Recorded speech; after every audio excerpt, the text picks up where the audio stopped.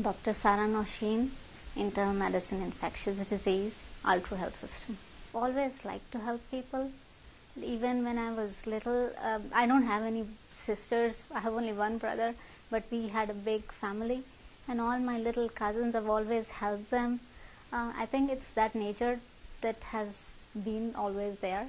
When there's a patient who comes in and they don't know what's going on with them, and I diagnose them with something and I could satisfy them, and I'm like, don't need to worry about this, you'll be fine. Even though you have a problem, we have a cure for it.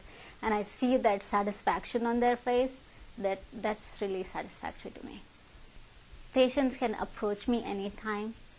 There's no hour of the day or night that I'm not available for them, whether I'm in the hospital or not.